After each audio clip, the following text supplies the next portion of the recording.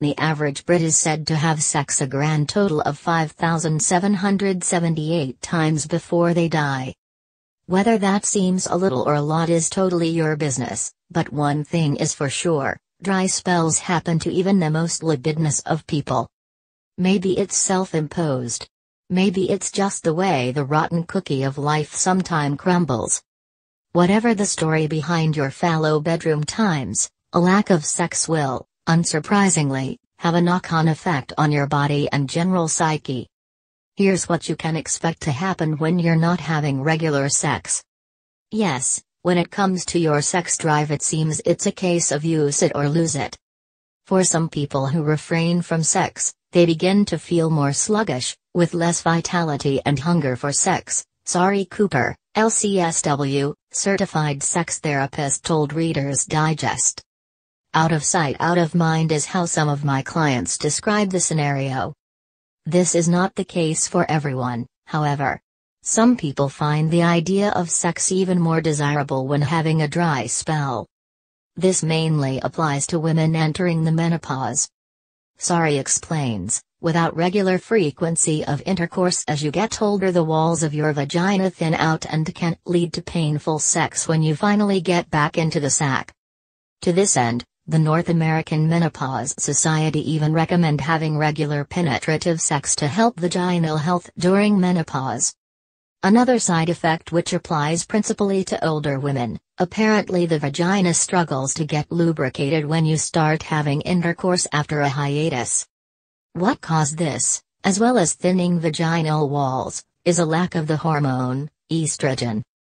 If you take a young woman who's 20 or 30 years old, she's going to have plenty of estrogen around to make sure those tissues stay healthy, elastic, and lubricated when she's not having sex, explains Dr. Lauren Stryker.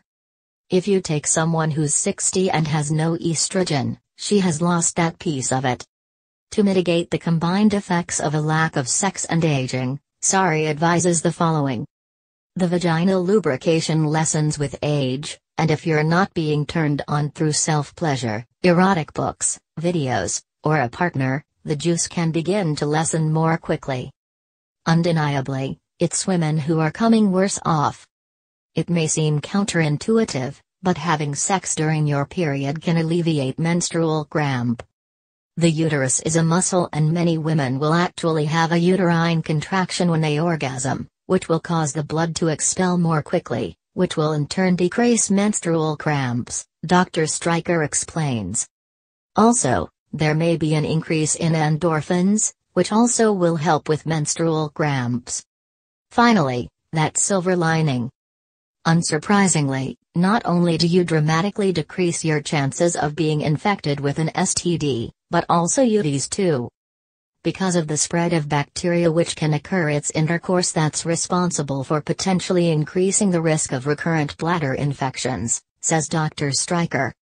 80% of UTIs in premenopausal women occur within 24 hours of having sex, and as the journal American Family Physician stated, frequency of sexual intercourse is the strongest predictor of recurrent urinary tract infections.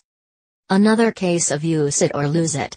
According to Bustle, a study found abstinence increases the chance of erectile dysfunction in men, though this was found to be more the case in older men. Stressed about not having any sex? It could be the lack of sex which is the root of the problem. Having regular sex is believed to be stress-busting, whereas people in a sex drought have been found to experience higher blood pressure spikes in response to stress.